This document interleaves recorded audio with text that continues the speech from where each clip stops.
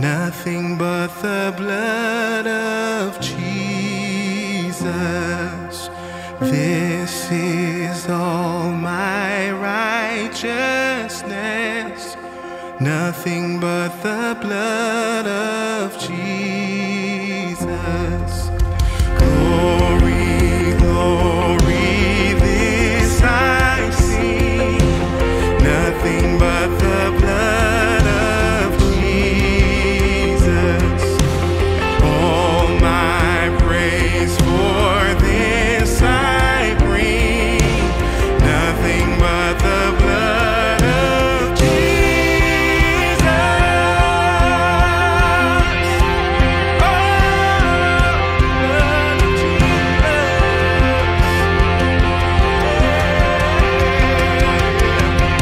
Joyful, joyful, we adore thee, God of glory, Lord of love.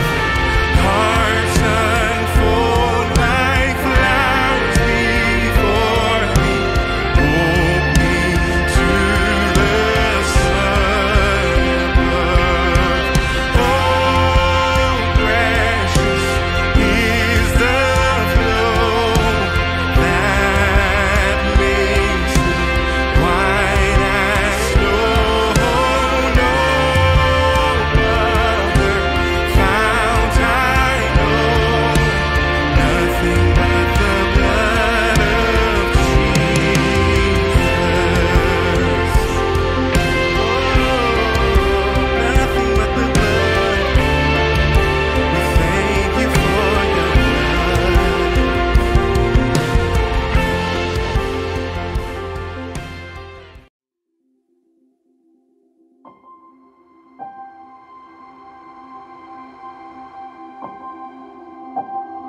We were not created to live stagnant lives, to be stuck, bound, or broken. We were created with a purpose, a calling, a mandate, a mission.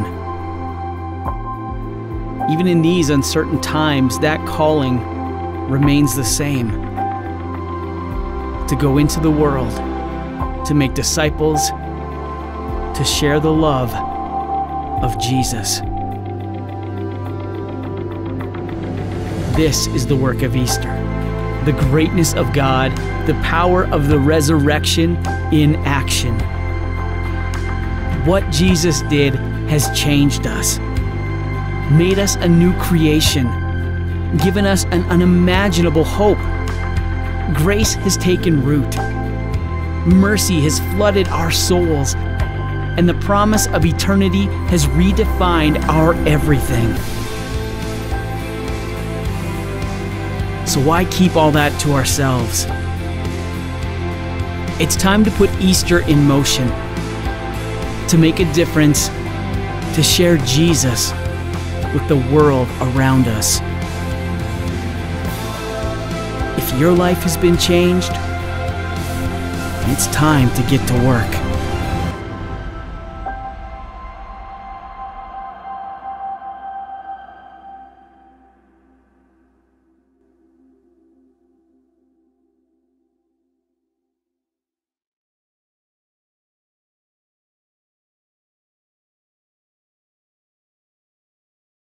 Good morning and a happy Sabbath once again, Lehigh family.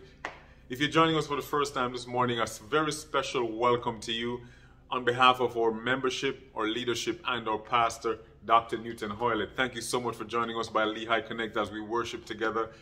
These have been challenging times. This year has been a challenging year. I know for our church it has been.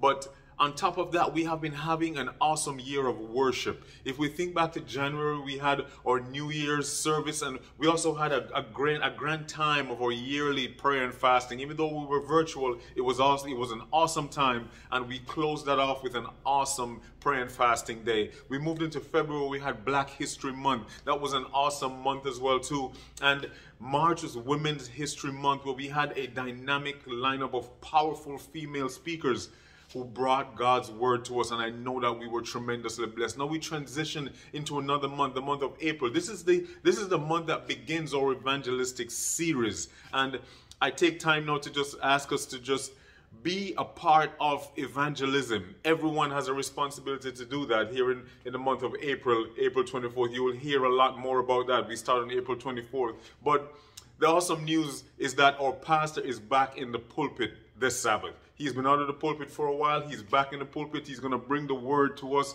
yet again. And if you're like me, you are anxious to hear what Pastor has to bring to us again. He's going to speak to us on the siege of the Cankerworm. Tell it to your children as Pastor begins a mini-series that's called God Restores. Looking forward to hear your message today, Pastor Hoilette. Let's pray together today. We need to pray together. It's been a challenging 2021. We'll sing praises to the Lord as well, and we join our children in their ministry as they have their children's story. Pastor will also flip COVID for us again. He continues to flip COVID. It's been quite a while, but he's flipping COVID. He's flipping it from the darkest side, and he continues to show us the brighter side. I'm encouraging you all to continue to give of your tithes and your offerings by way of our website. You'll see those instructions as you always do. And I want to just say it is such an awesome thing to be worshiping. Once again, let me just say a happy Sabbath. Let me say another special welcome to one and all. Awesome to be worshiping with the family of God today. Let us worship Him in spirit and in truth. There are two ways you can use the Adventist giving platform. The first one is online. Go to www.adventistgiving.org. Once you get to the welcome page, you will see an input field where you can type the name of your church. Once you begin typing the name of the church, a drop-down menu will appear with a short list of churches that best match your entry. It is very important that you select the correct church. One way to verify if you have the correct church is by the address shown. Once you select the church, you will be taken to the donation page that resembles the familiar tithe envelopes you see in church each week. Here, you will see the areas that you can choose to designate your monies for, such as tithe, local church budget, Sabbath school expenses, etc. The virtual envelope is separated by sections for local church, conference and union, and world. At the bottom of each section, you will see the phrase More Offering Categories. Here, you can click and a pop-up window will display a list of other options for you to select to add to your virtual tithe envelope. Once you are done, you click the Back to Envelope button. Once you make your selections of where you want to donate, you input the amount next to the dollar symbol by each specific area. If you choose more than one category, it will automatically total your donation at the bottom of the page. Once you are finished designating your funds, click Continue. This will take you to the next page, where you will have the option to log in, register, or continue as a guest to make your donation. We recommend registering if you are a first-time user. That way, your profile information and payment will be saved to make it easier for future use. The second method you can give online is through the Adventist Giving app via your smartphone. First, you must download the Adventist Giving app from the App Store or Google Play.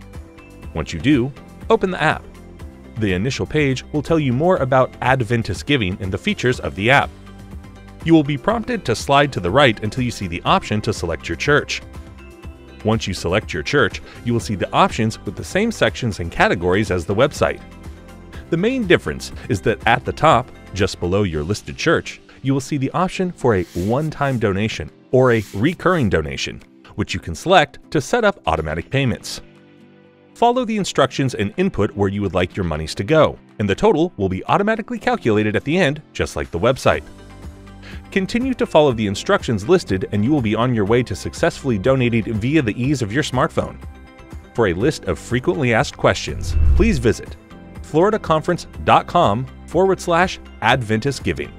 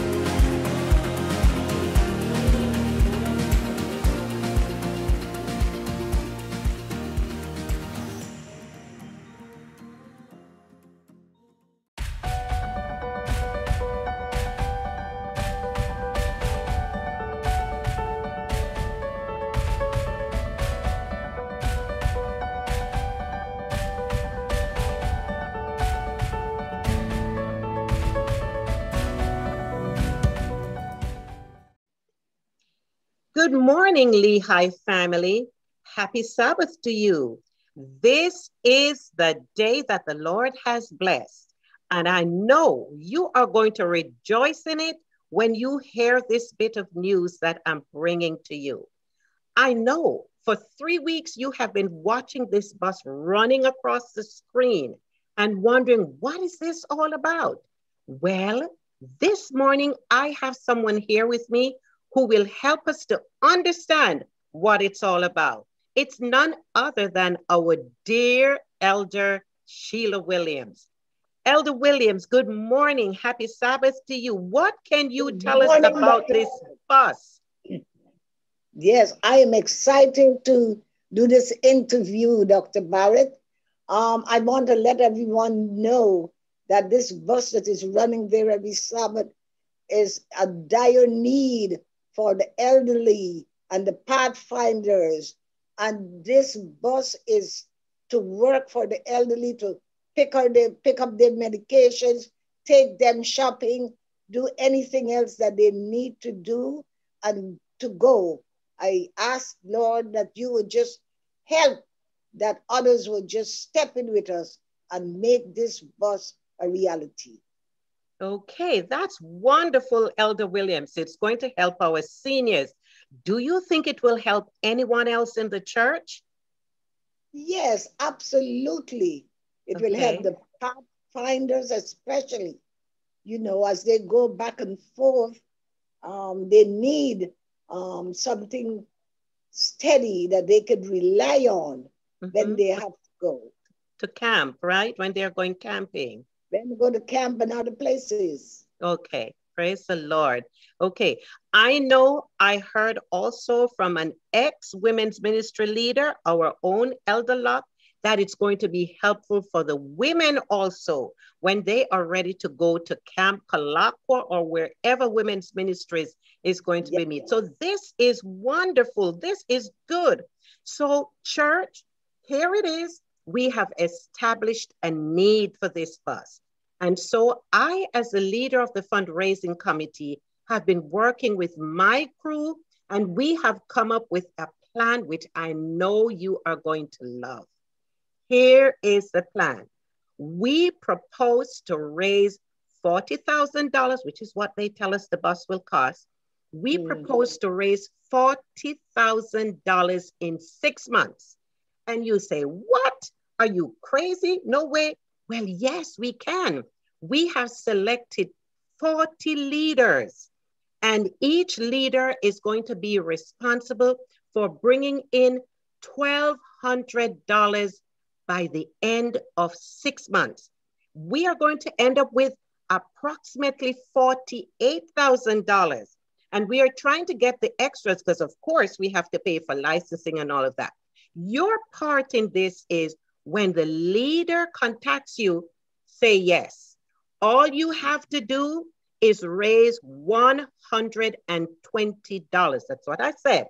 $120 in 6 months. Once you have raised your $120, everybody who raises $120 will be helping to put together that $1,200 for each leader. So look out for the tithe envelope. Write on it transportation and put your $120. You can put it $20 a week, or you can put the whole $120 in 6 months, and we will have our bus. Sister Williams, what do you say about this? I say that is wonderful, and I'm sure that everyone on the Your Voice this morning will be willing to participate in getting that bus, because that bus is so needy. I hope that everybody would put a united effort in order to make this materialize. Amen. And I know the Lehigh family, they love their seniors. They love their pathfinders. And the women love to go to women's ministry retreats. So we're going to get this bus. 6 months, people, 6 months. Hey, see, 6 months. And we're going to get that bus. God bless you, because He is able and you can do it. Thank you, and have yourself a happy, happy Sabbath. God bless. God bless you all.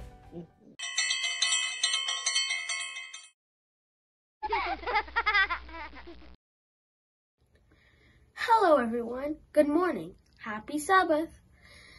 Jesus died for all of us. That's how much he loves us. That's why I want to share the story Jesus is alive, for he is our hope.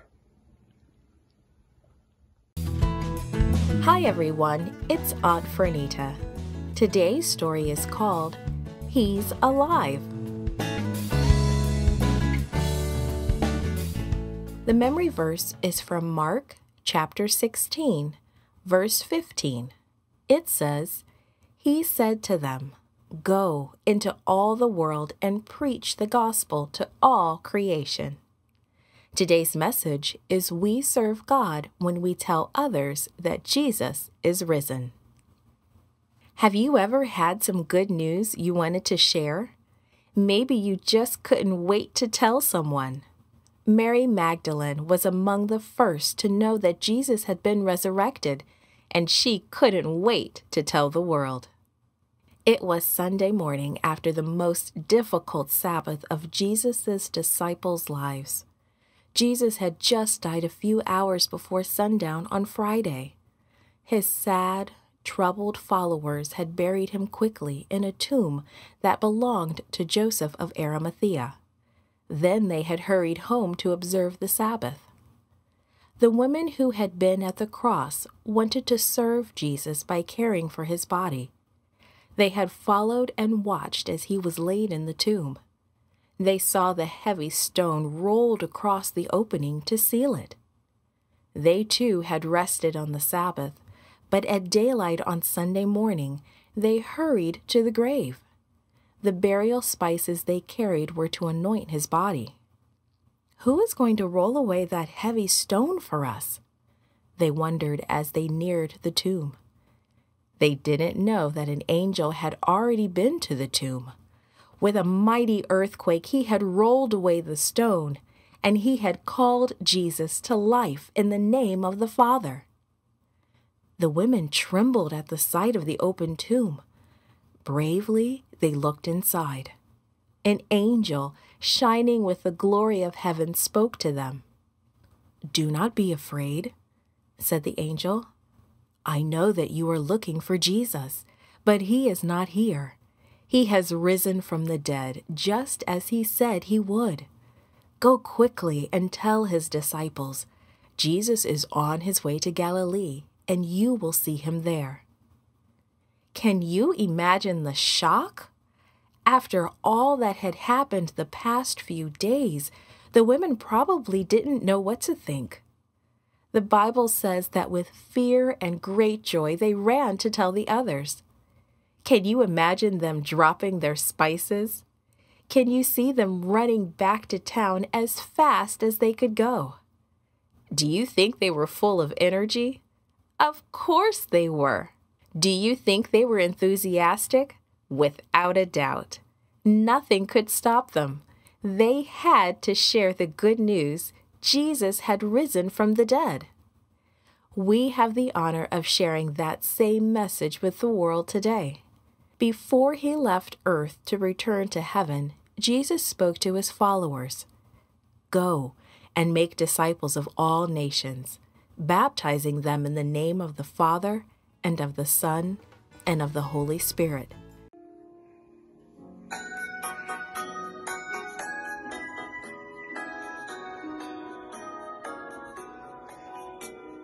Jesus loves me, this I know, for the Bible tells me so. Little ones to him belong. They are weak, but he is strong. Yes, Jesus loves me. Yes, Jesus loves me. Yes, Jesus loves me. The Bible tells me so. Jesus loves me, he who died, heaven's gate to open wide. He will wash away my sin, let his little child come in. Yes, Jesus loves me. loves me. Yes, Jesus loves me. The Bible tells me so. Jesus loves me, he will say, truth beside me all the way. Thou art blessed and give for me. I will henceforth live for thee. Yes, Jesus loves me. Yes, Jesus loves me. Yes, Jesus loves me. The Bible tells me so.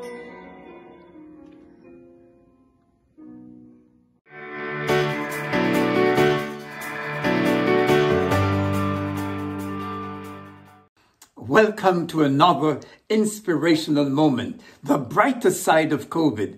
Just flip it and you will find it. Today's segment is entitled, Approaching the Bend in the Road. So today we turn the page from the darker side of COVID and shine the light on the brighter side of vaccine success. Despite the fact that upwards of 154 million vaccines have been administered from earlier this week, the COVID-19 crisis has reached a difficult turn on the road to success. A number of states are summarily relaxing the guidelines which are still necessary to keep hope alive. Serious reversions have been effected, such as the discarding of the previously encouraged and mandated wearing of masks. Anxiety has been the nemesis of patience and otherwise sensible thinking for the common good. The CDC director emotionally pleaded with governors and the general populace to keep wearing masks and washing hands. Evidence of the lack of carefulness among many have collided with the mutating variants of the coronavirus, which threatens a fourth wave of infections in the United States. These viruses, these variants, are coming from overseas and rapidly taking over the country right about now. B117 is the more common, rapid, rising, dangerous variant now. And it's spreading in a very big way across the states, including Georgia and, yes, Florida. More states have been added to that small list. Thus, the list is growing since this past week. Cases and hospitalizations are surging in Michigan, for example. More cases lead to more hospitalizations. More hospitalizations leads to more deaths. Copious transmissions lists are growing and getting larger. These copious transmission lists means that there are more mutations. That's the darker side of COVID. The Centers of Disease Control and Prevention reported on Monday, March 30th, that Pfizer and Moderna vaccines were 90% effective after 2 doses. The CDC, in a new study, says that in real-world conditions, researchers have found that both vaccines were 90% effective at preventing even asymptomatic infections, and that both offer 80% protection after the first dose. These results affirm the findings in the clinical trials for each of the 2-dose vaccines. More than 56 million people have been fully vaccinated in the U.S., more than the total of confirmed cases of COVID-19 nationwide. 100 million have received at least 1 dose as of yesterday. That means 1/3 of the population of the United States have been vaccinated at an encouraging level and are on their way to achieving immunity. The CDC has declare the good news that all fully vaccinated persons are able to travel and move about without harm to themselves or their families. Of course, with the caution of continuing the wearing of masks and the washing of hands. Walensky of the CDC says, vaccines can help us return to the things we love about life. So we encourage every American to get vaccinated as soon as they have the opportunity. In 4 to 5 weeks, we will get a far way in achieving vaccine success. That's precisely the brighter side of COVID. Let's keep on flipping it. Each time you flip it, you will find it. It will put a smile on your face and bring warmth to your heart. So until next time, let's keep on flipping. Thank you.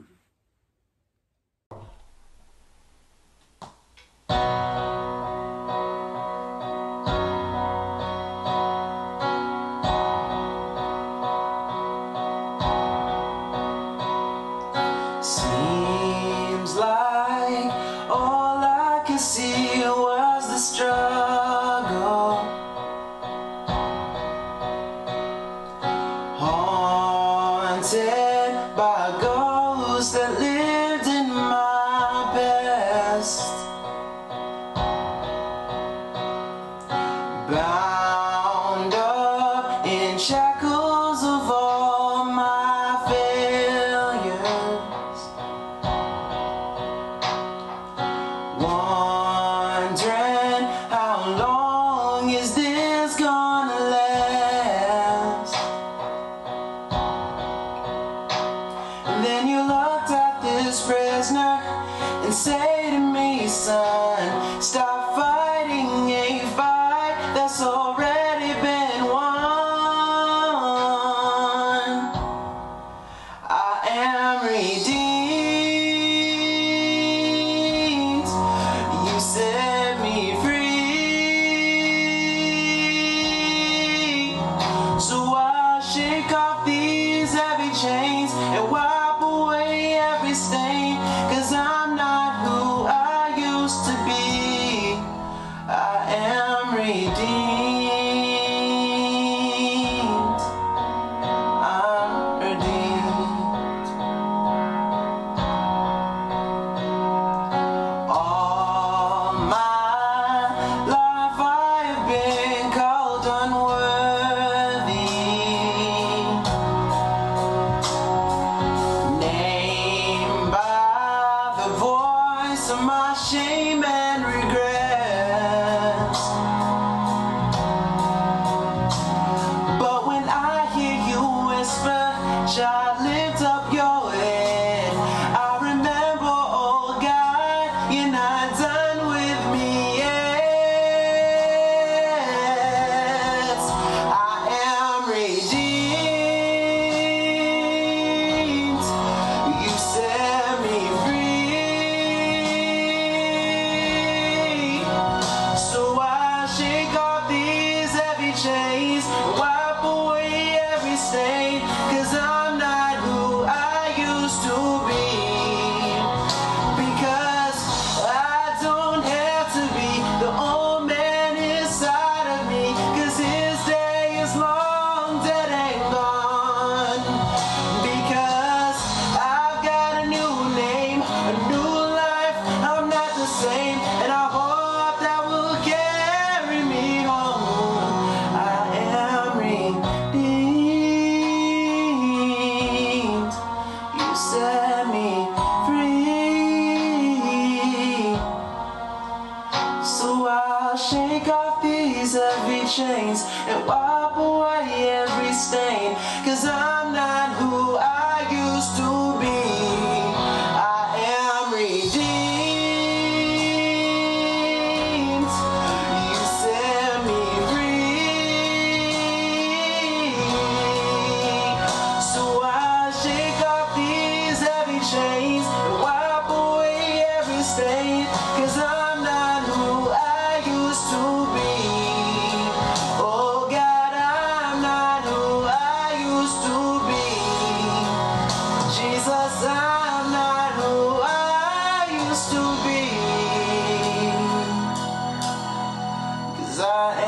redeems.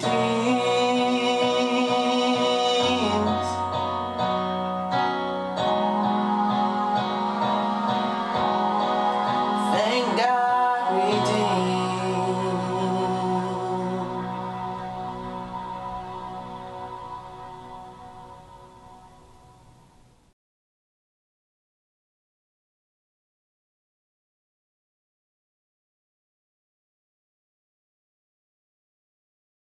Hello, church. Good morning again. It is prayer time.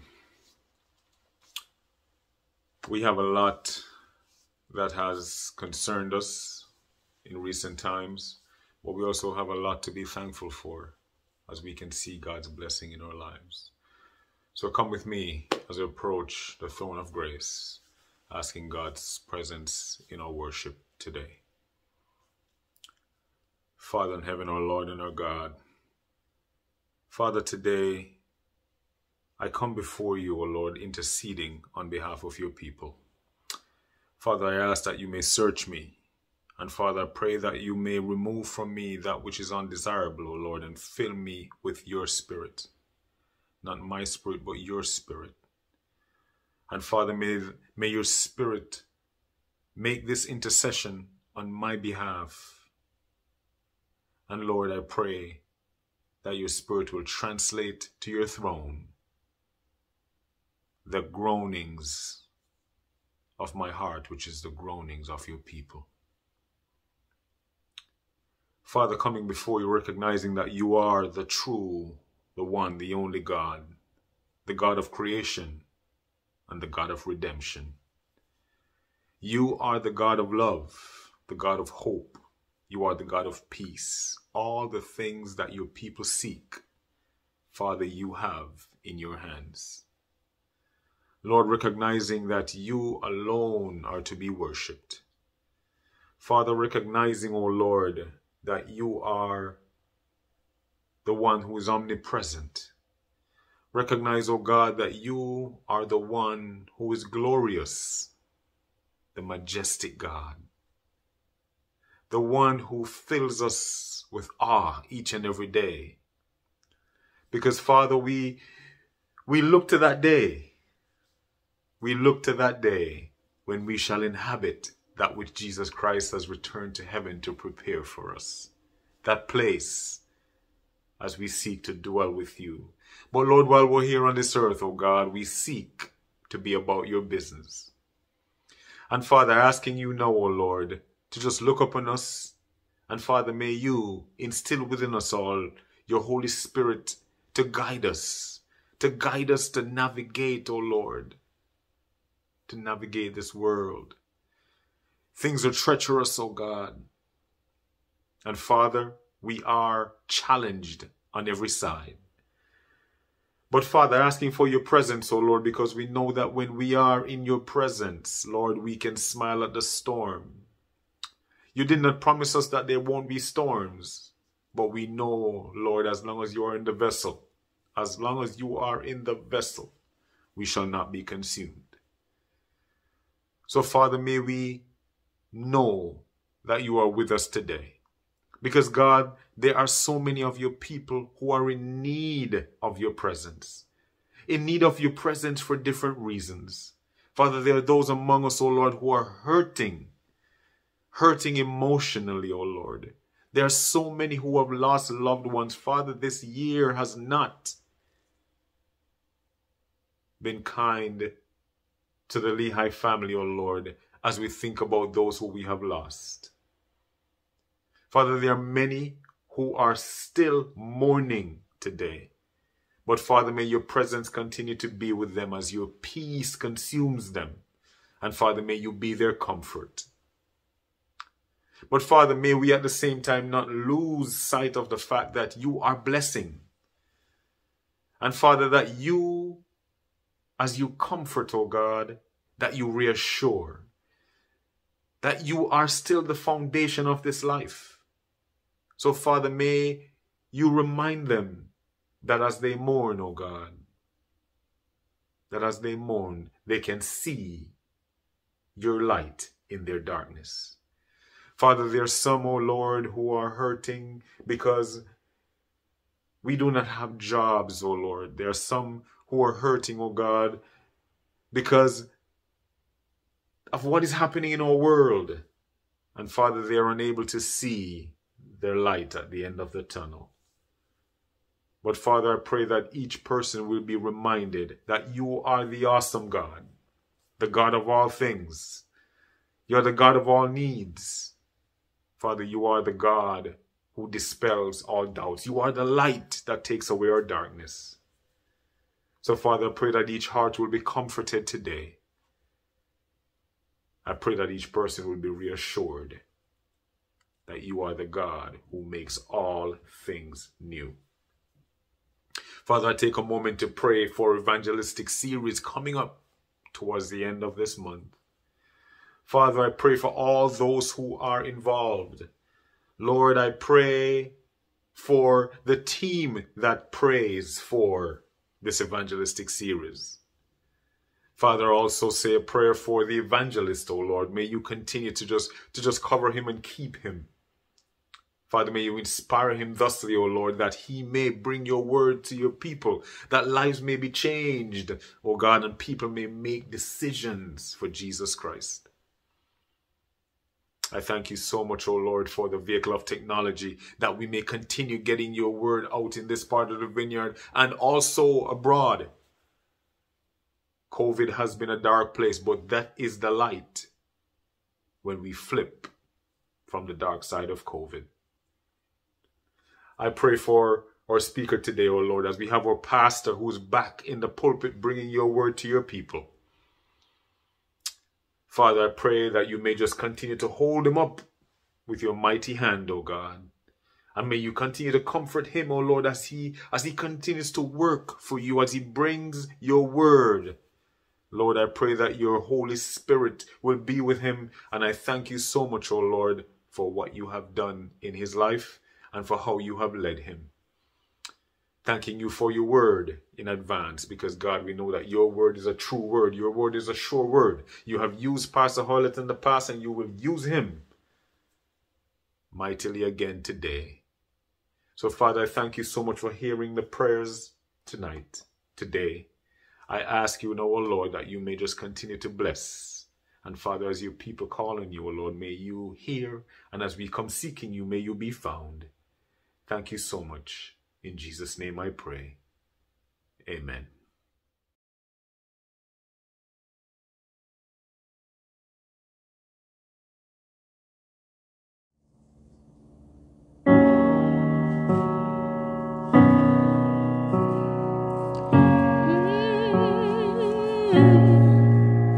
I see shattered,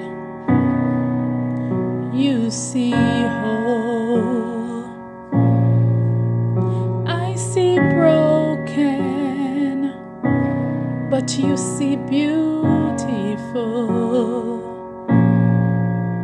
And you're helping me to believe. You're restoring me piece by piece. There's nothing too dirty that you can't make worthy. You wash me in mercy.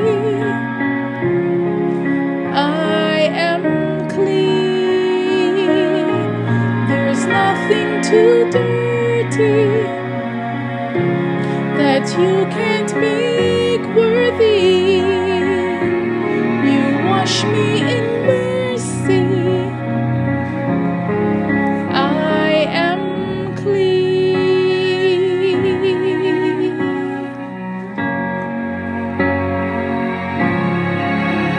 What was dead now lives again.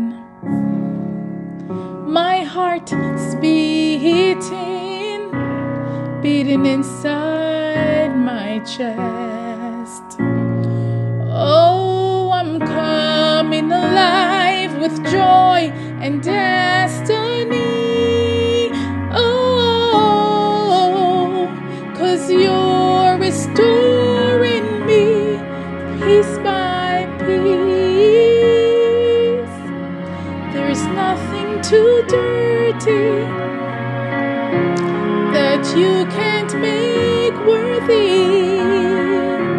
You wash me in mercy. I am clean, yea, there's nothing too dirty that you can't make worthy. You wash me in mercy. I am clean.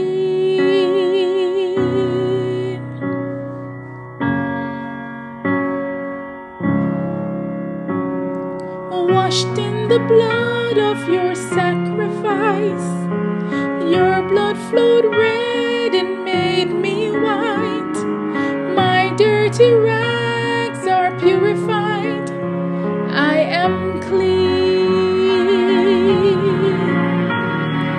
Washed in the blood of your sacrifice, your blood flowed red and made me white. My dirty rags are purified. I'm clean, oh yea. Washed in the blood of your sacrifice, your blood flowed red and made me white. My dirty rags are purified. I am clean, oh, I am clean. I am clean, Lord, Lord, Lord, you made me, you washed me clean. Oh, yea, Lord, you made me clean.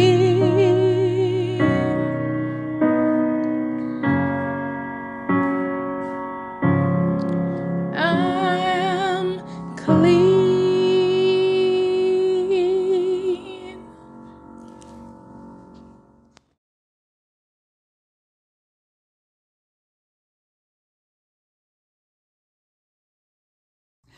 Happy Sabbath once again, Lehigh. I am very delighted to welcome you to our services today and all those who join us across the world to listen to and to worship with us on our Lehigh virtual pulpit. I want to thank the ladies who spoke with us last month and gave us these uplifting messages. I hope that you have taken opportunity along with myself to really benefit from these sermons which we have been listening to. I want to take opportunity also to thank our technical team for their dedication and their spiritual diligence as they worked through the challenges and the tasks associated with bringing those many speakers through the last 2 months from all over the country. And that was an awesome task. Today we begin another of our evangelistic seasons. I'm delighted to be back in the pulpit today. In accordance with our practice, I generally provide preparatory messages for us as a congregation, seeking for our individual and corporate readiness. Such readiness is designed to focus on our in-reach as well as our outreach. Our evangelistic meetings are always an opportunity to refresh, to reset as a community of faith. And so for the next 3 Sabbaths, I'll be preaching messages in preparation for these evangelistic meetings with our guest evangelist, Pastor Glenn Samuels. Some of you know him very well. You know what I'm talking about. Pastor Glenn Samuels will be here with us, President of West Jamaica Conference. These meetings, as you have been hearing about for many weeks now, begin on April 24th all the way through to May 15. These meetings will be held each night except for on Monday night and on Thursday nights. Monday nights and Thursday nights. Let me remind you of the theme of our evangelistic meeting. It will be our year's theme. It will be towards restoration. I plead with each member and attendee of our church family for total engagement in the various efforts of advertising and sharing and inviting folks to tune in to these messages. Your keen and kind attention will be greatly appreciated. They're also required. We're indeed living in troubling times, brothers and sisters. It is clear to me that we're drawing closer and closer to the end of time. We must engage urgently in preparation for the second coming of Christ. I have chosen to direct our attention for the most part of this series to the book of Joel. Scripture reading, therefore, is taken from Joel chapter 1, verses 1 to 4. Please find it in your phones, your tablets, your iPads, your computers. And if you still have a hard copy of the Bible close by, kindly be refreshed by listening to the sounds of its pages as you turn them to the book of Joel. Verse 1 says, "The word of the Lord that came to Joel, the son of Pethuel. Hear this, ye old men, and give ear, all ye inhabitants of the land. Had this been in your days, or even in the days of your fathers? Tell ye your children of it, and tell your children to tell their children, and their children another generation. That which the palmer worm had left had the locust eaten, and that which the locust had left had the cankerworm eaten, and that which the cankerworm had left had the caterpillar eaten." Our mini-series is entitled, God Restores. Our sermon text, though, comes from the 2nd chapter of Joel, verse 25. And the Bible says, "And I will restore to you the years that the locust had eaten, the cankerworm and the caterpillar and the palmer worm, my great army which I sent among you." Our sermon topic today is the siege of the cankerworm. Tell it to your children. Let us pray. Lord Jesus, help us to discern and to see where we are today in our life experience. I pray, God, that you will come near to us and help us to be constantly aware of the cankerworm that is around us. We are desperately in need of you, Lord, for you to protect us, to care for us, and to guide us. May we be submissive in repentance to you so that the power of your Holy Spirit can be upon us, is my prayer in the name of Jesus. Amen. Turn to your neighbor, tell somebody, don't worry about it. God is going to take care of the worms. Write it in the chat. Let me tell you what it says. Don't worry about it. God is going to take care of the worms. I don't know how many of you grew up in country parts or in the islands where worms always showed up on the doorsteps when rain fell. Or maybe you were just playing out in the yard and you saw worms crawling around. It made you feel icky. Or maybe you were one of those who went with someone who was much older to go fishing in the river, and you had to catch some worms to be as a bait. And so worms are also talked about or spoken of in the Bible. Our preparatory messages will bear with them the themes of reflection, repentance, renewal, and restoration. Reflection with respect to the year-long pandemic experience that we have endured. Repentance in direct reference to the terms of the major message this minor prophet Joel calls us to. Renewal in context to which God seeks of us and the platform of promise he provides for us in order for us to accomplish renewal personally and individually.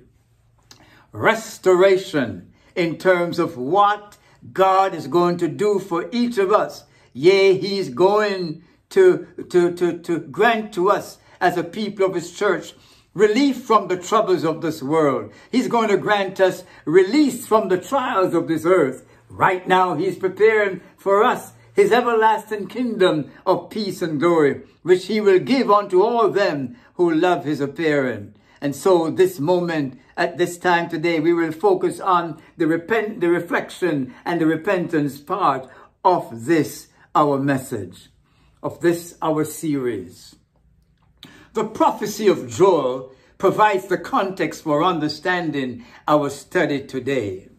Biblical scholars have sought to clarify for us the fundamental interpretation of the prophecies of the Old Testament, particularly with regard to what we look upon as old Israel, Israel of old, as well as to the church of today.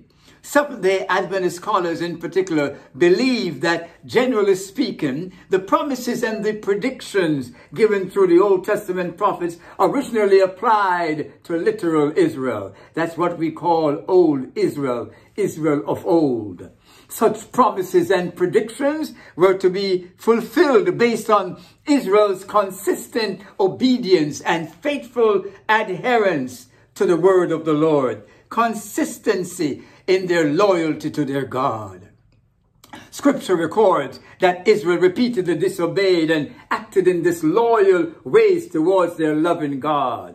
Thus, scholars assert accordingly that what God purposed to do for the world through Israel of old, he will finally accomplish through the church on earth today. Somebody needs to be the first to write, "Thank you, Jesus," in the chat. Take your time to just write that in, because God is going to accomplish what he didn't accomplish with Israel. He's going to accomplish that with his church of today. Somebody write, "Thank you, Jesus." What is it telling us? The scripture in Joel is telling us, therefore, that much of God's promises originally made to Israel will be fulfilled to his remnant people at the end of time. I believe that every Christ follower should live in anticipation of this awesome privilege of God's promises, the fulfillment of such. So in our scripture reading of Joel 1 verse 2, we hear the word of the Lord speaking through Joel, addressing the men of old age, Elder Wonder, people who are aged, Mother Pearl, Sister Zatilda, Elder Grace, Elder Sheila, questioning as it were incredulously, "Have you ever seen anything like this before?" "Tell me," says the prophet speaking for the Holy One of Israel, "in all of your lifetime, did you ever imagine something of this nature or magnitude taking place? Tell me, have you ever witnessed such a calamity? This calamity is new in the memory of living men. Tell me," is the menacing refrain. As a matter of fact, did your parents and grandparents ever tell you of anything the likes of this before? Not just you now, we're talking to Joel says, but what about your parents and your grandparents? Did they ever see anything like this before? Joel is told by God to speak to the people. Joel then switches to speak to the grandparents directly. "Had this been in your days or the days of your fathers?" Joel is told by God to tell the people, tell their children, because this has been unheard of. And therefore, it is something to tell future generations about. Listen to me, Sister B.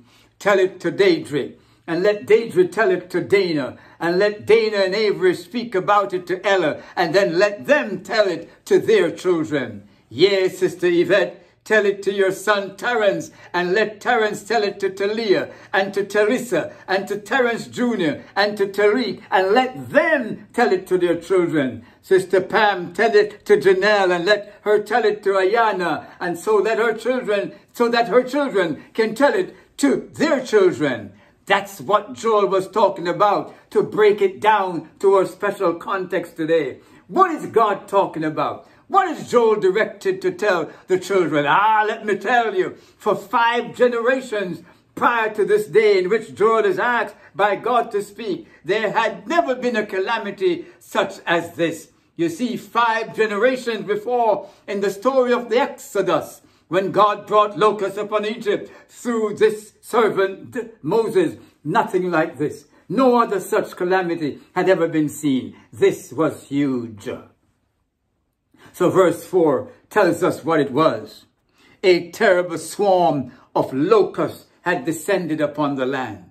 It was a frightful, fitful plague. It seemed to have been an orchestrated, progressive plague, beginning from the early gestation of the palmer worm. It was a progressive development of this family of worms, but it began with the cutting nature of the locust embodied in the palmer worm. The early development called palmer worm appears also likely to be the early development of a caterpillar that almost mysteriously appears in great numbers on the earth, devouring the green plants and the herbs and the foliage. Just cutting into leaves around the countryside. This was known as the cutting locust. Joel talks about the plague, which is followed by the locust, and the locust developed into a creeping, on-winged stage known as the cankerworm. Yea, the cankerworm, they do not have wings. At least the females don't.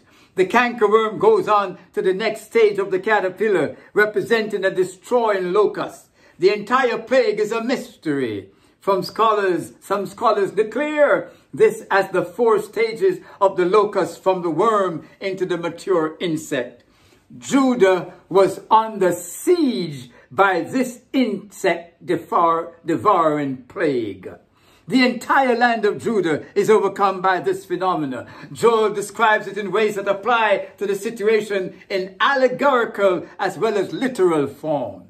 The reality is that the crops, the cattle, the trees, the vines bear testimony to a devastating destruction. Men, virgins, vineyards, and beasts alike is described in the story as being under the siege of this awful plague. Would you like to have been there? I think not. Joel 1 verses 5 to 20 does not spare to describe to us of the horrible state of Judah in this moment of this plague of the cankerworms. The cankerworm. The cankerworm is still literally a real cause of destruction and distress today. Allow me to share with you the literal before dealing with the allegorical, and in this case, the practical spiritual analogy surrounding God's church today. Literally, if you live in Mississauga, Canada, or North Carolina, or Utah, or the northern United States, you would quite likely come in contact with an outbreak of cankerworms.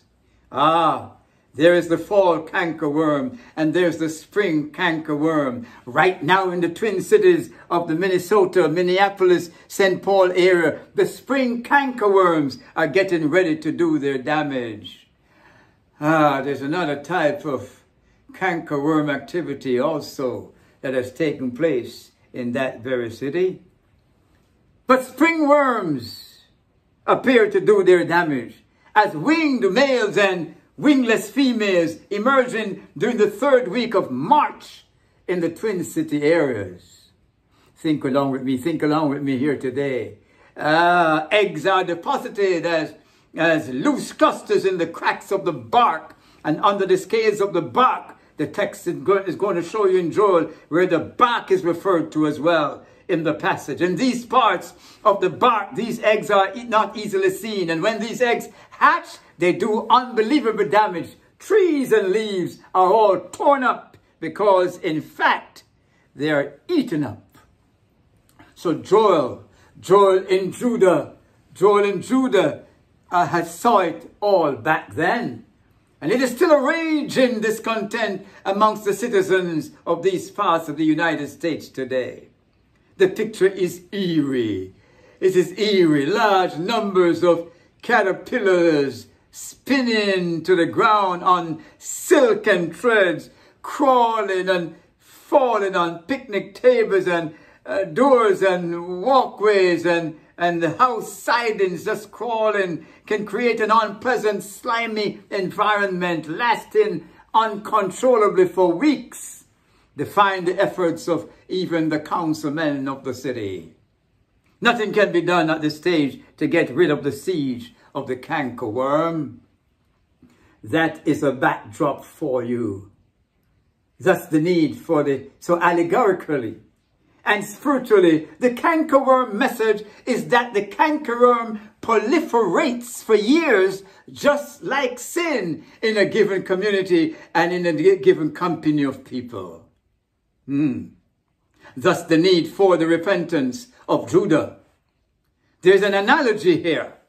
Joel's reference in verses 5 to 7 to drunkards is instructive to us. It seems as if Joel saw the effects of the pandemic upon all sectors of our social society. Yeah, that was a pandemic, all right. In verse 5, it seems, according to the biblical interpretation, that the wine bibbers, they are called upon to mourn their fate. The siege of the cankerworm closed down the bars. The Bible says it closed down the drinking. Sounds familiar? Yea, deprived of the means of their favorite indulgence, they are urged to arouse from their stupor, to shed the tears of disappointment. Verse 6 says, for a nation is come upon my land. Watch this verse carefully. A nation is come upon my land, strong and without number, whose teeth are the teeth of lion, and he hath the cheek of a great lion. Watch this. The interpretation of the passage is intriguing. I want you to follow me closely here. Biblical scholars again suggest that this passage in Joel seems to be the only place in Scripture where lower creatures are referred to as a nation. The Hebrew word is goy. In other places such as Proverbs 30, verses 25 to 26, lower creatures have been referred to as people or folk. They further assert that it is possible that the reality here breaks through the figurative, and Joel is envisioning a hostile invasion of an army of people. Funny how the scriptures can provide an analogous script that often mirrors aspects which mimic similar occurrences in our life experience and occurrences around us. Occurrences such as we saw on January 6th. I seem to see a nation, that's what the Bible says, of this plague. I seem to see a nation climbing the walls upon the Capitol building in a hostile invasion of said building, invading the Capitol during a pandemic. Could it be analogous to the activity of the cankerworm? That's what Joel saw. I came to ask you today to enter into reflection this year of the siege of the pandemic. The pandemic has behaved like the progressive destruction of the worms which Joel speaks to Judah about. I know our world has been under a type of collective siege because of this never-before-seen phenomenon. You and I are privileged, or maybe unfortunate, to be alive to experience it. But we got to tell it to our children, because there's a lot of lessons here. Like the cankerworm, the pandemic has been eating out the life and livelihood of hundreds of thousands around the globe. We are reflecting now as part of our series. We are reflecting. Some of us have been fortunate to go far to be yet alive, so far to be yet alive. But all of us have suffered some sort of loss or the other. Today is a moment of reflection. You see, reflection provides for us an opportunity to debrief and to pause, to take a breath of fresh air. Reflection affords us moments of introspection. Reflection provides for us a time in which to take opportunity of inventory of our life and our well-being. Reflection tabulates in audit-like fashion our losses and our gains. Are you listening to me today? Let me cut to the chase. What has been eaten out of your life recently? What have you been robbed of because of this pandemic? How has life played a number on you or upon your family, your neighbor, your friends, your co-workers? Has the coronavirus behaved like the cankerworm in your personal experience? What is it that needs to be restored in your life? Has love been lost around you? Has life been lost around you? Is your energy sapped? Do you feel as if you've been pressed and pressured to the limit of your abilities and or your capability? Listen to me, I'm asking you today, what has the cankerworm eaten? Allow me to ferret it for you. Maybe some in the hearing of my voice have lost their crops. Some have lost their farms. Some have lost their accustomed livelihood. Some have lost their family or portions thereof. Some have lost the love of their life. Some have lost their sons and daughters. Some have lost their parents. Heart-wrenching stories have been shared with you in the and with the news about all of that. Sister DeMills, we ache with you. Sister Carmelita, we ache with you. Some have lost their friends. There's a mighty lot which the cankerworm has eaten. Now there are others who have lost in different ways. Others who have fallen away and fallen out of the fold of safety. Some have lost their faith and their connection with the Lord and the church. Some are slipping and sliding down a slippery slope backwards. Church has not been a priority. Excuse me. I want that to sink in for a moment. We're coming to the time when we will have to one day be thinking about getting back into church. Are you practicing to do that? Are you making sure that you're getting up to go to Sabbath school? Are you making sure that you're tuning into the divine service? Are you making sure that you're coming to Youth Forum? I don't know about that, but I want to say this, that it is time to begin to practice to get back into the sanctuary, as long as the Lord permits that to happen. Some have lost their connection with what goes on in church. Some have lost. Church has not been a priority. Worship has been eaten away in the home. Personal attitudes and personal issues and personal businesses have taken more time and attention away from connections to church and worship. Personal needs have overridden the responsibility of the temple, as in the days of the minor prophets of Habakkuk and Haggai. Personal thinking has been instrumental in eating away of the biblical sustenance that we need. Personal preferences have crept into the Sabbath observances. The cankerworm has been eating out the foundations of the home. The cankerworm has been eaten away at the very foliage of our faith. Eaten away at the root and trunk and the bark of our religion, meaning the undergirding and the encircling of the arms of Jesus Christ that embodies our religion. What are you going to do when the judgment day comes upon you and me unawares? I'm calling on us, all of the members of the household of faith, to confess before God our personal issues. There's some things we need to repent of that Judah is called upon to do. Lay hold on the altar of sacrifice and fall in earnest personal prayer, weeping between the pews and the altar before it is individually too late. God is able to restore. Oh yes, our God restores. Joel pointed to the opportunity for repentance in the moment of devastation in Judah. He called for a solemn fast. I want you to notice that Joel calls for this solemn fast against the backdrop of wasted fields and mourning, lands that had been lost. The produce of corn had been wasted away. New wine had dried up, and the oil upon which the country depended as a source of energy had well nigh been exhausted. Wheat and barley had perished. Notice where it says in verse 7, that he had laid waste my vine and barked my fig tree. That's the word there for you. Notice the cankerworm likes deciduous trees, like willow oaks and maples. So when they're through eating the green lush leaves, they lay their eggs in the bark of the tree.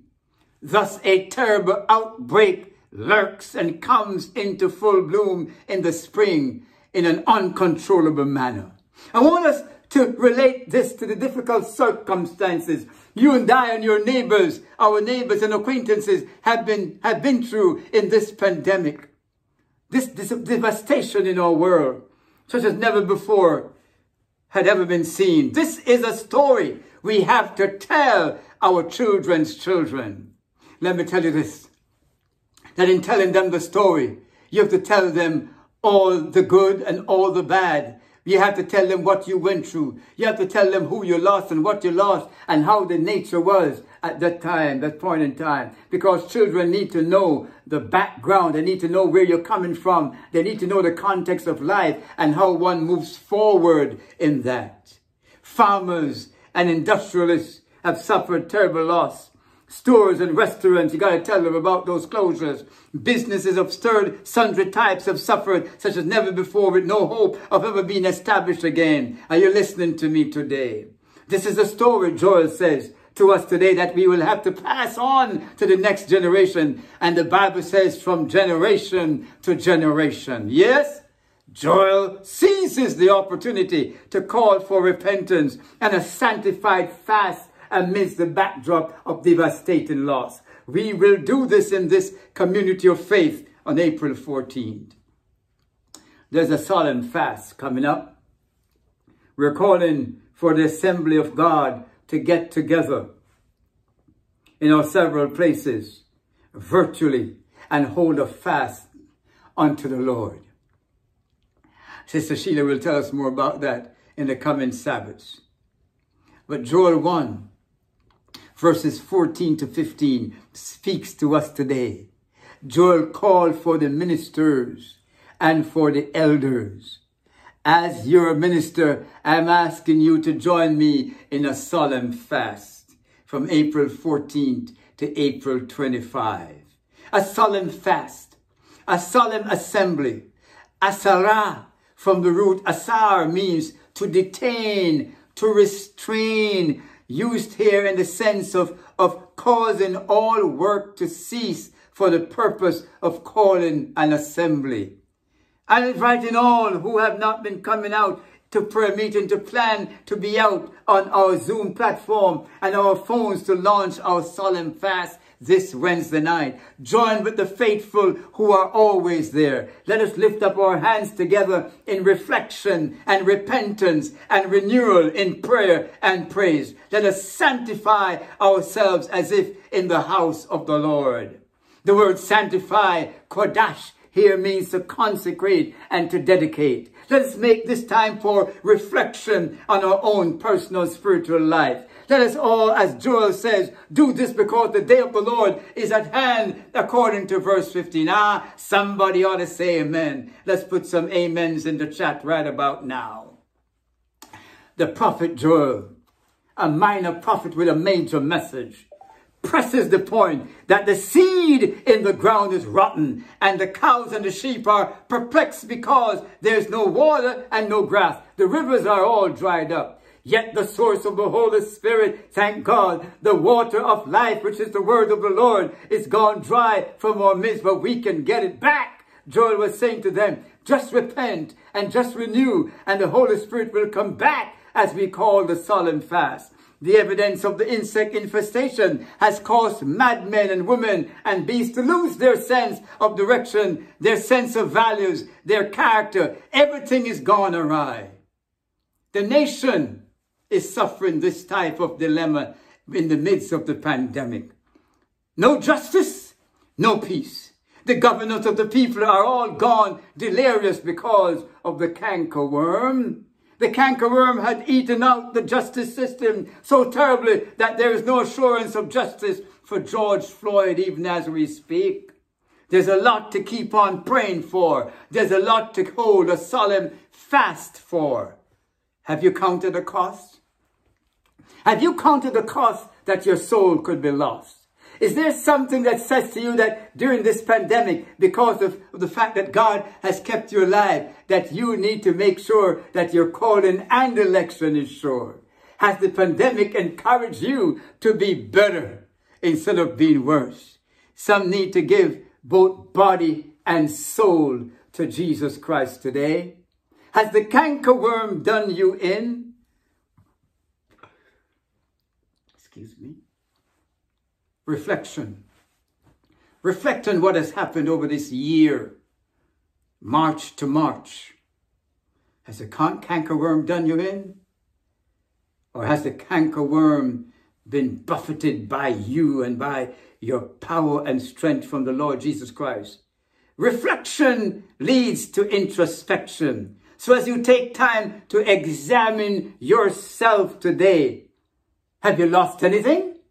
Have you lost your dignity? Have you lost your self-esteem? No, you did not lose your home. You did not lose your car. You managed to survive all the payments. Yeah, you had deferrals and you survived. But have you lost any dignity? Have you lost any self-esteem? Have you lost any sense of selfhood? Have you lost any self-worth? Have you lost any uprightness? Have you lost anything that has laid you low and you just don't know how to get back up? Because our problems are personal.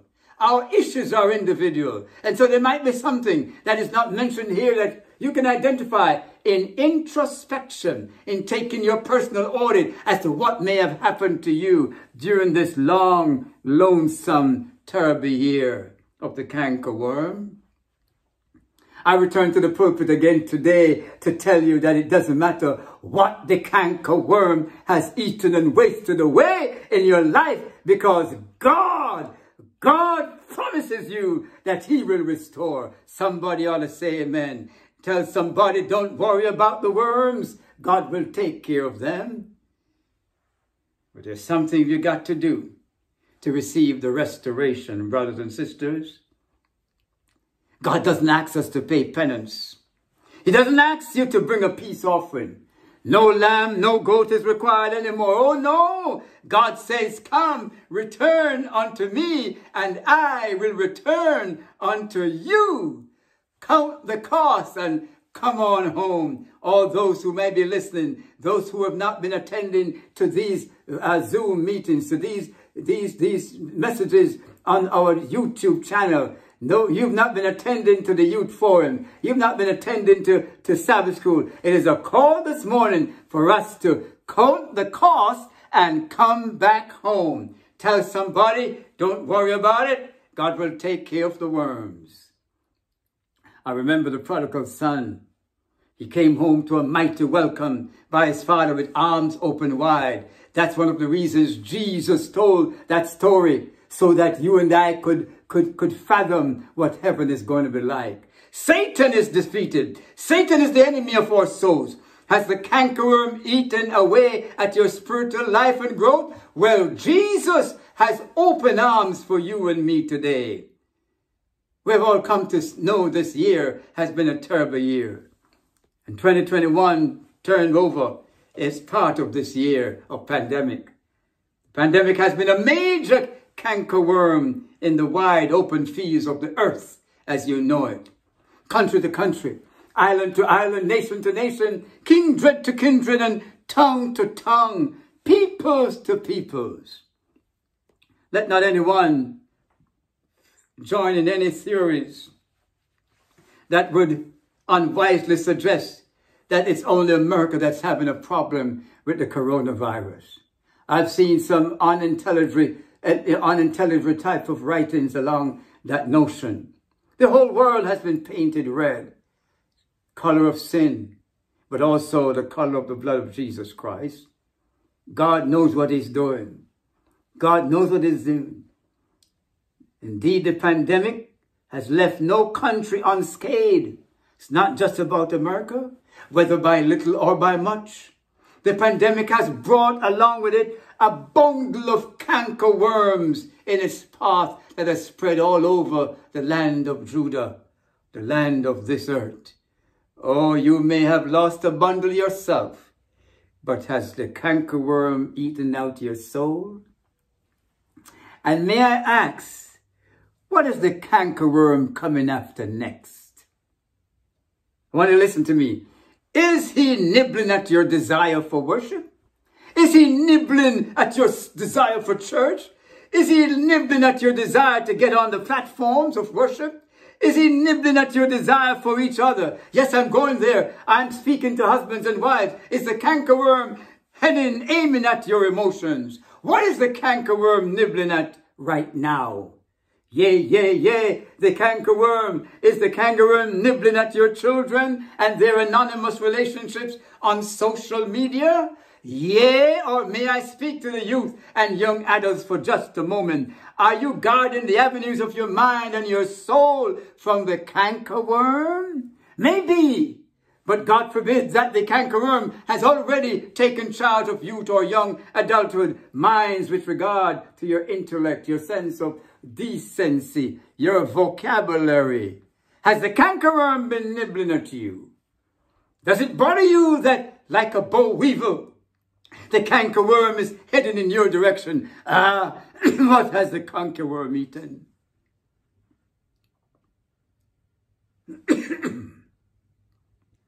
Has the cankerworm eaten your good nature?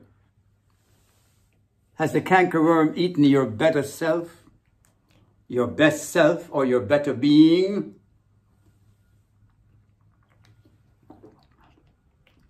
What is it? What is it that our good God has to restore in your life? In your being, in my being, in myself. What is it? What is it? Is it the honesty you once had? Is it the devotion you once cherished? Is it your consecrated commitment to the Almighty? Is it your consecration to the mission of the Gospel Commission to which Christ has called us? Is it your witness on your job to the life of Jesus Christ? Is it your loving kindness and your tender mercy to which God has ordained you? Is it your non-judgmental behavior to which Christ has cautioned you? Fill in the blanks for yourself. You know who you became when you accepted Christ Jesus as your Savior and Lord. You know who you were when you first believed. Has the cankerworm nibbled and been allowed to eat you away? I'm pressing today for God to restore what the cankerworm has eaten. And so, within the context of the pandemic, riddled with change, challenge, and crisis, the effect is frankly indescribable in a composite manner. So many pieces left to put together. So many prices to pay for the reestablishment of our life and our living. So many practices and that begs disconnection, readjustment, and embrace. Only a good God is able to put us back together again. God has promised to restore you and me. Somebody said, God is going to have to give you double for your trouble. Sister Sonia, you know what I'm talking about. Let me tell you this. You see, God has been watching. Follow me closely here now. Concentrate with me. Everybody just turn your eyes back and focus here right now. You see, God has been watching. God has been looking down upon you and me. He has been looking over you. Ooh, when you thought he was nowhere, yeah, he was everywhere present. God has been taking notes on your difficulties. God has been recording your troubles. God has gone out in front of you and in front of me. And in going out, he has cut back the brambles and the bushes of our lives, so that whereas you could not see your way, now, in a little while, you see the salvation of the Lord. You and I have learned when the cankerworm of the pancreas, when the locust of leukemia, when the cankerworm of cancer, when the caterpillar of COVID, when the silkworm of sickness, when the tragedy of death strikes at the doorsteps of your hearts, we don't huff, we don't puff. All we do is to stand still and to see the salvation of the Lord. So I would not have you to be ignorant, brethren, because the good news is in Joel 2:25, and I will restore to you the years that the locust had eaten, the cankerworm and the caterpillar and the palmer worm, my great army which I sent among you. Well, grandparents tell the children the good news too, so that when they can tell it to their children and to their children's children, somebody ought to say amen in the chat. Only a good God can restore what the cankerworm has eaten. Just tell somebody today, don't worry about it. God is going to take care of the worms. Somebody say amen. Somebody write amen, hallelujah in the chat. Brother Duval, somebody needs to shout hallelujah. My question to you is this day, to all who have listened to this message, are you seeking the Lord for what the cankerworm has eaten? Are you seeking restoration? I'm here to guarantee you today, upon the authority of God's word, that God does restore. Somebody needs to come to Jesus today. Somebody needs to make a decision, a new decision, a renewed decision, whatever it might be, a new decision, a renewed decision. Somebody needs to come back home to God. All the intermittent members, somebody needs to come back. And if there's some intermittents that you know did not listen today or have not tuned in, share this YouTube with them. Share the message with them and have them answer you. Have them write a card down, write their names down, write a request down so that they can come back to Jesus Christ in this crusade. These are preparatory messages. Let us start the practice of re-evangelizing at this time. If there's somebody who I can pray for today, you can put that in the chat. Just write prayer. Just write prayer. Just write cankerworm. Just write restore, restore, restore, restore, restore. Just write it in the chat. Restore, restore, restore. God will see it and he will hear it as a prayer of your heart. And I'm going to pray that God will certify that today as we finish part 1 of our series. Next Sabbath, we'll enter into part 2, and we'll be talking more about the restoration of our Lord and Savior, Jesus Christ. Let me bow my head with yours as you bow today in a solemn desire for a fast of the soul. Lord Jesus, I pray that your daughter, your son, your child, your long-lost prodigal may come home to you today. I pray, God, that somebody might have heard this word, or that somebody will hear this word and make a decision to renew and to refresh today. As they reflect on your word, reflect on their lives, and apply the word to their life, Lord, I pray sincerely that somebody may come home to you today.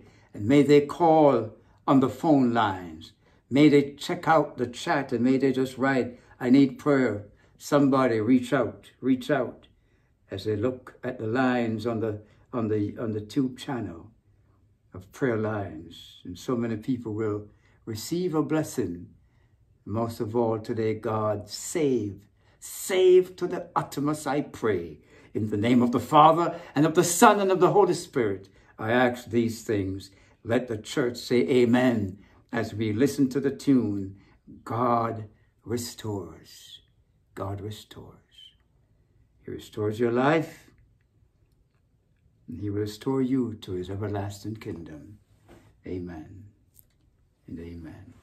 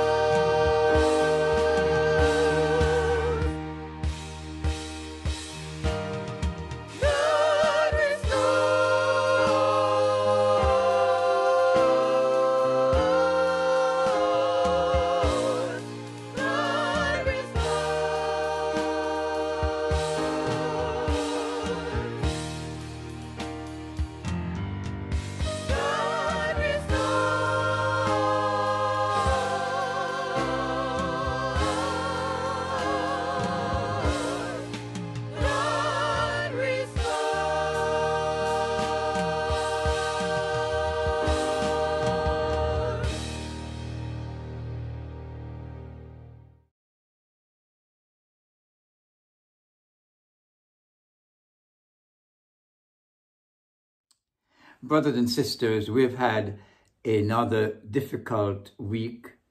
We have had a couple of deaths in the last 2 weeks, and so we've been mourning the loss of Sister Thompson, as you know, and Brother Emmanuel Ortega. On yesterday, Sister DeMills told me that her cousin had a cardiac arrest. So I wanted to make sure that we remember that today and put our arms around her, give her a text, send her a call, and we will be good to give her encouragement throughout the week and pray for her so she could be one of the success stories. More importantly and more sadly though, we need to enter into prayer for our Haitian brethren. There has been a terrible kidnapping of Haitian pastors and members on Thursday night at the church, one of the churches in Haiti. The Haitian brethren are hurting because there have been a lot of kidnapping and dangerous attacks on people's lives over the last year. And so they're seeking our prayer, and I'm asking you all as members of the community of faith to enter into prayer for the brethren from Haiti. I want to thank you for responding to this call and make sure that we do that in our private devotions as well as on our prayer line. And on Wednesday night, we will include that in our prayer focus. So please reach out to our Haitian brothers and sisters and pray with them, pray for them for this terrible thing happening to their brothers and sisters in Haiti and their pastors. May God bless us as we keep contact with our brothers and sisters here for their well-being. And so I'm going to close out with a short prayer at this time for them in particular. Loving Father, I thank you for the opportunity to pray right now for our Haitian brothers and sisters, for our Haitian pastors. I pray, God, that you would uphold them with the right hand of your righteousness. You are sovereign, Lord. And our Haitian brethren are wondering why. Why is this being allowed to happen? Well, we know that you are on your throne. We also know that the wicked will not prosper. David told us that. David was assured of that in the Psalms, and we embrace that thought today. We embrace that message today, that you will rise up on behalf of your people, and the wicked shall not prosper. They will receive their end. So I pray, Lord, for protection, added protection around the church in Haiti. May your power, may your compassion, may your blessings be upon them. May your care surround them, and may hope remain in them, in their hearts, knowing that you're the God who sits on your throne, and you will bring to pass the judgments upon those who hurt your people. So save those now, I pray, Lord, who are in a kidnapping mode. Save them. Help them to think differently about what they're doing.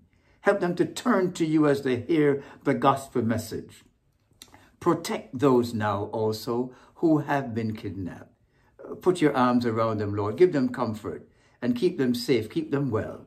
And may the negotiations that have to go on for their release be successful. And may your Holy Spirit take full control, is my prayer. Comfort the hearts of our brothers and sisters here and those over there. I ask in the name of the Father, and of the Son, and of the Holy Ghost. Amen.